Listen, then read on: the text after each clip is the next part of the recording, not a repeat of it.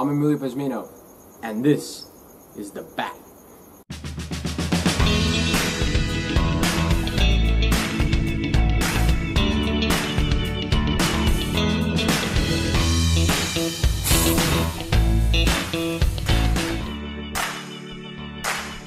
Today we're out here in a residential complex on a beach in Ecuador. And given that there's a lot of lights at night, it attracts insects. And those insects are going to attract larger predators, such as frogs, lizards, and in this case, bats. Now, Ecuador has a really huge diversity of bats. In this tiny country, there's over 170 different species. So it's going to be kind of hard to identify what bat this is just by looking at it. However, there's a few characteristics that lead me to believe this is called the Ecuadorian fruit bat. First is that distinct kind of like, leaf they have on their nose. Not all bats have that. And this is kind of characteristic of the fruit bat. Second would be the lack of tail. This is another indication that it's probably the Ecuadorian fruit bat. You see that some bats have tails, but these guys have absolutely no tail. Now that I think about it, if I say it's a fruit bat, it kind of defeats the whole purpose of me explaining the thing about the insects, but you guys get the point. He was around the building. Given that I'm not 100% sure on the identity of this species, I'm just going to talk about bats in general. Bats are the only mammals in the world that can actually fly. And they are one of the most diverse groups.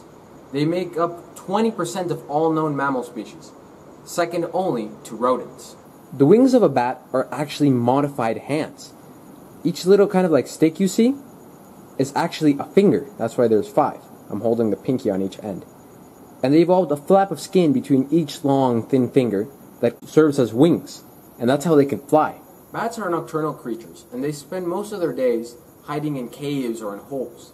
To support their flying abilities, bats must have an extremely fast metabolism, much higher than other mammals. In fact, they can digest an entire fruit within 20 minutes. When they're flying around at night, they can't see very well. So they use this thing called echolocation, which basically means that they make sounds and then hear the noise that comes back to try to identify objects in pitch darkness. That's why bats have excellent hearing, and they're going to make these little like clicks in the dark. Like I mentioned in the tarantula hawk and praying mantis video, mantids have evolved a special organ that is used to detect the echolocation of bats. Bats are some of the smallest mammals in the world. In fact, one species called the bumblebee bat from Asia holds the record for the world's smallest mammal. Unlike most small mammals, who have very short lives, some species of bats have a very large lifespan, and they can live up to 30 years. Bats can carry certain parasites, such as fleas and ticks. When they're sleeping, they use their back feet to hang upside down. Bats have a very strange way of drinking water. What they do is that they scoop down on the surface of a lake or a river, and they're gonna lick the water as they're flying. Pretty incredible, huh? Bats are often considered pests, and they're villainized. That's where the character Dracula came from, the vampire. But there are some misconceptions we have to clear up about these little guys. First of all, the vast majority of bats do not suck blood. In fact, there's very few species that actually do, and those are the vampire bats. And even them will only usually do it to animals like livestock, such as pigs and cows. As I mentioned before, I think this is a fruit bat. So in reality, he's only going to eat fruit. Believe it or not, bats eat millions of tons of insects each year.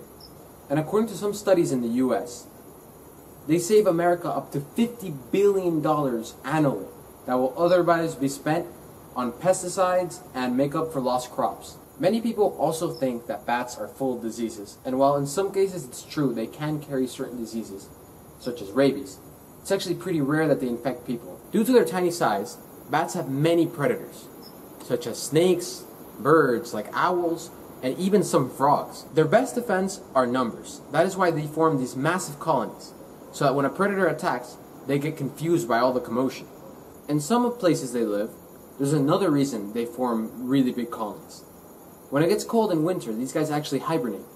And one of the ways they keep warm is by huddling together to conserve body energy. Bat feces, called guano, is an extremely rich fertilizer. In fact, it used to be Texas's largest mineral export before oil. Unfortunately, more than half of the bat species living in North America are currently threatened or endangered.